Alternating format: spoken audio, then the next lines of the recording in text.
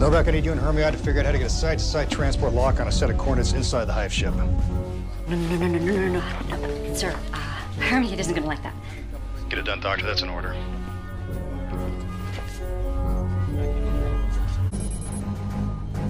I've set the timer for 5 seconds. Is that enough time for you? 5 seconds should be more than ample. Okay, look. I know you don't approve of using technology this way, but you have to understand. I am ready. Colonel, Hermiod is ready and standing by for warhead transport.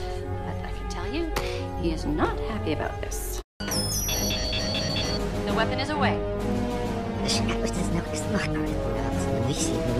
Warheads to go off 1 second after reintegration. So I assume you're fine with that?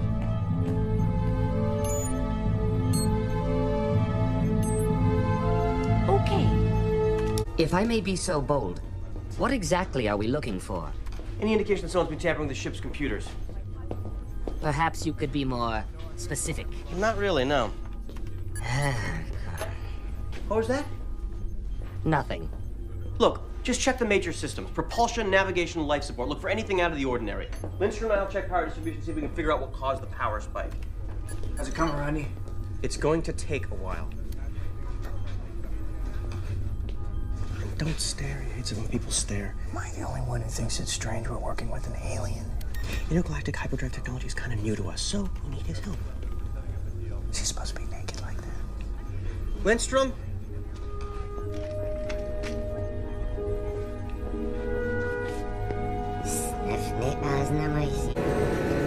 Dr. McKay, you were just in time. For what? What are you looking at? The sabotage we've been searching for. It's a virus. How perceptive of you. Where did you find it? One of the navigational computers. There is evidence of it in communications, and some of the propulsion systems as well. So it's spreading? Yes, and changing. What do you mean? It appears to be rewriting itself as it grows. It is unlike any human-engineered program I have ever encountered. Yeah. Air person. Won't be there. What are you doing? I'm just checking something. I'm sure it is impossible.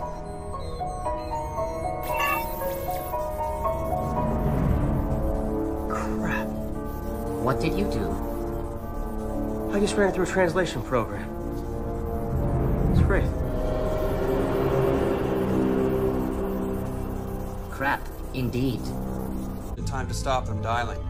Colonel Caldwell, I believe I can make modifications to the hyperdrive in order to achieve the speed necessary to reach a distance capable of relaying the transmission within the allotted time. The hyperdrive will be operating at a level that can only be sustained for a short duration before damage is incurred. What kind of damage? It could burn out the drive. Meaning we'd be stuck between galaxies. Yeah, I know what it means, Doctor. However, I do believe that we will reach the point at which we can relay the message to Atlantis before damage to the hyperdrive is incurred. Are you sure about that? Shall I make the modifications, Colonel? Go ahead. I don't see how you can possibly milk any more power out of the hyperdrive. Dr. Kavanaugh, Yes.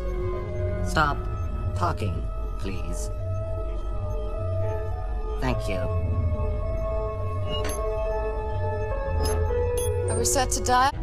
So our only option is to sit here and wait? There is one other option. What? We could leave. Well, that's not an option we're considering. Colonel, I believe the eruption will occur in 52 seconds.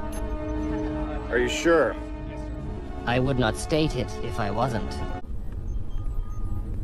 You may begin, Dr. McKay. Okay. Thank you. Thank you. That was weird. Shall we? They didn't need you on the dead list. Colonel Caldwell believed my time was better spent disabling their jamming code. Huh. So, they can't fly that ship without you. Yes, but apparently you cannot run these tests without me. I'm sure I would have been fine. I am not as sure. Really? Well.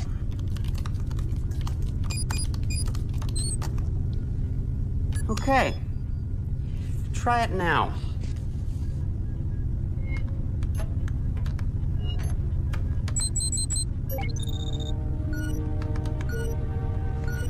Well, well.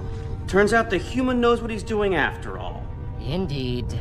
Your assistance on this project will be noted. My assistance? Oh, we need a yay or nay on the equations. Yay.